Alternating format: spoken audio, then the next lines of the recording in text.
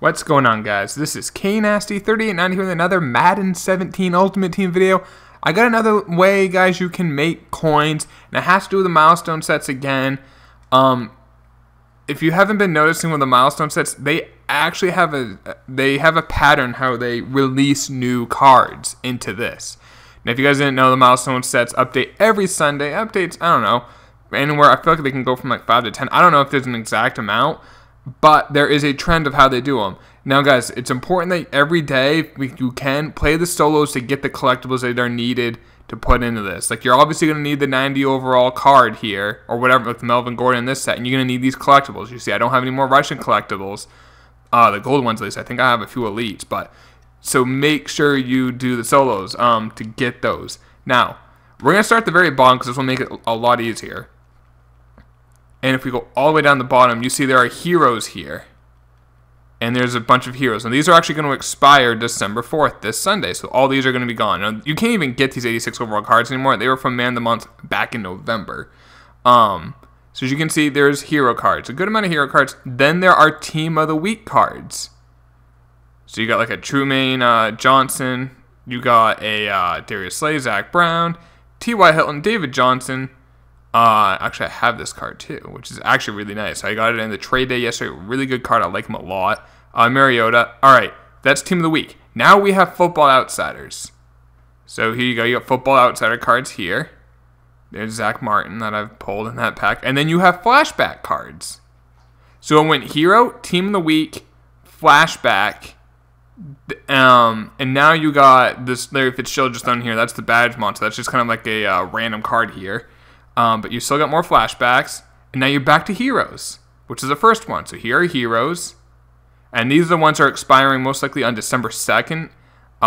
They said they expired December 1st, but they always go a day late, so that should be tomorrow, December 2nd.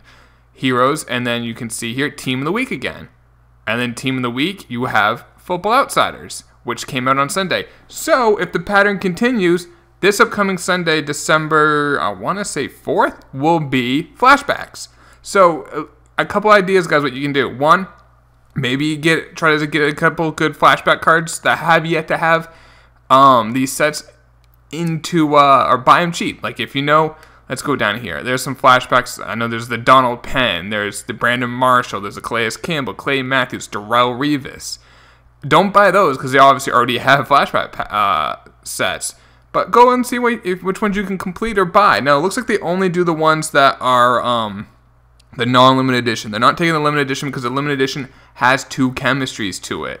So, now, I don't really love the fact that they're doing this. I mean, it's nice that we can now use this to your advantage. For instance, let's say you have a couple million coins lying around, you want to buy a couple flashback cards, and then they're going to go up in value when they get that dual chemistry. People are really starting to use chemistry a lot now, especially these elite chems. You can definitely invest in that, but I would love for them to put some base legends in there. The ones that did not have like 48-hour cards. If you guys know, legend cards have just the 48-hour version has at least a dual chemistry, sometimes even more. Like the Sean Taylor, I think, has technically three chemistries. It's like a 2X on one and then a normal on the other. I know like the Randy Moss is 2 deep threat and then I think route running. So that's technically 3 chemistries. But like these cards down here would give these sets more value if they threw these into it. Like Laura Malloy then had a milestone set. Champ Bailey milestone set, Ray Nitschke, Kevin Green. I mean, these would have more value because they would have dual chemistry. So that'd be cool if they did that. I don't know if they will, but that would definitely be something cool to see. Now I know there's Emmett did have one, so maybe I know they did with some because Emmett did have the battle ready. I'm trying to think if any of these other ones had it from launch. Maybe Emmett wasn't a launch running back. I can't remember. Anyway, I'm going off track. The point is, there's this pattern, what they're doing for milestones. Use that pattern to your advantage. You can make coins off it, or even you just know which cards you think we're going to be. Now, if you're wondering why my coins are low, take a look right there. Quarterback, I had to buy him. I had to buy the Brady. Had to. He's a 95 now, so I'm liking it. Hope you guys enjoy the video. Talk to y'all later.